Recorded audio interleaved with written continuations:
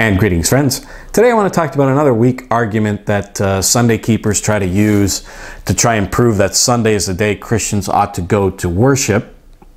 It's found in Mark, the 1st chapter, verse 35. Here's another desperate attempt from Sunday keepers to try to prove Sunday, even though the Bible plainly says here, Luke, the 4th chapter, verse 16, it says here, he, talking about Jesus, came to Nazareth where he had been brought up. And as his custom was, he went in the synagogue on the Sabbath day and stood up to read. His custom was to go to the synagogue on the Sabbath day. Jesus Christ of Nazareth kept the Sabbath day. The Bible says that Jesus is without sin. And what is sin? 1 John 3:4. Sin is the transgression of God's law. He didn't transgress the law of God, meaning that he kept the Sabbath day as well as the other laws of Almighty God. Jesus plainly showed us in Matthew, the 12th chapter, verse 12. He says, it is lawful to do well on the Sabbath day. Jesus taught us how to keep the Sabbath. That it is lawful to do good on the Sabbath day. So Jesus taught about the Sabbath. Jesus kept the Sabbath. But, you know, Sunday keepers, they don't want to talk about these scriptures. They don't want to expound any of these scriptures. Instead, they try and find proof texts to try and prove their traditions. And here it is in Mark, the 1st chapter, verse 35.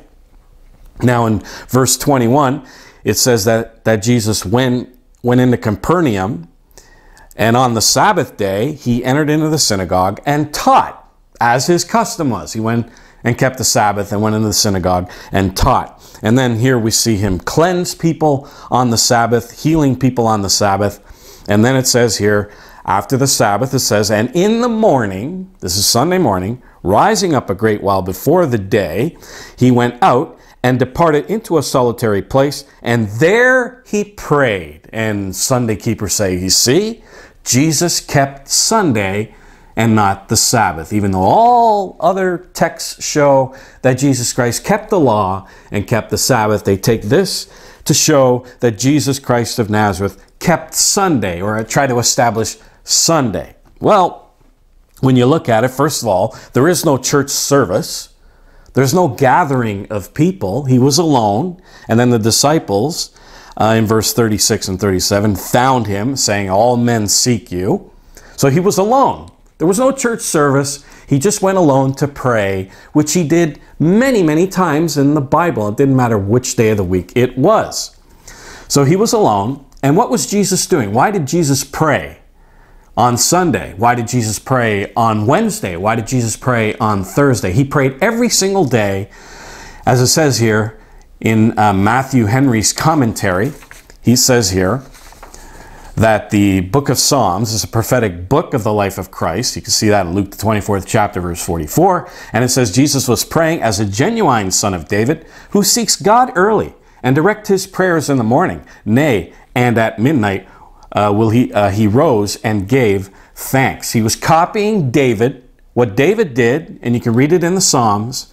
And David was a Sabbath keeper. David was a Sabbath keeper, but he worshiped God every single day. Woke up early in the morning to pray. Late at night he went to pray, and he did it every night. And of course the Bible says to pray without ceasing, meaning to pray to God every single day. And you find it in the Psalms. Notice here a psalm of the Sabbath day in Psalm 92.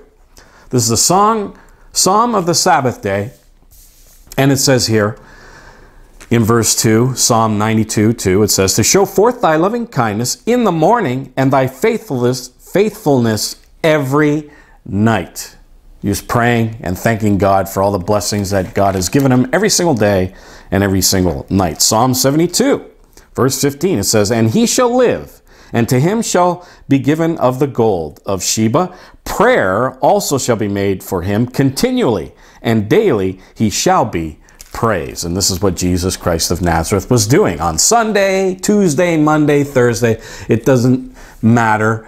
But the Sabbath, of course, was separated by God, and it was solely dedicated to him. Even though Jews at that time prayed every single day. You read in the Bible how people went up to the temple daily to worship. But afterwards, they still labored. They still went to work. They just went to the temple, or they prayed in the morning first before they did anything else, before, of course, you spend quality time with God before our minds become cluttered with the cares and the troubles of the day. So people started out their day praying to God every single day, then went to work. But then on the Sabbath, that day was wholly dedicated to God. There was no work to be done. And the Jews kept the Sabbath. The Jews prayed every day, but the Sabbath was a special day to worship God, to assemble, to not work, and to praise and pray to Almighty God. So just merely praying on a Sunday does not prove that Jesus Christ of Nazareth tried to establish Sunday. You can't find that anywhere here in the text. So to say that Mark the 1st chapter verse 35 proves that Jesus Christ of Nazareth established Sunday is just another Bible misconception.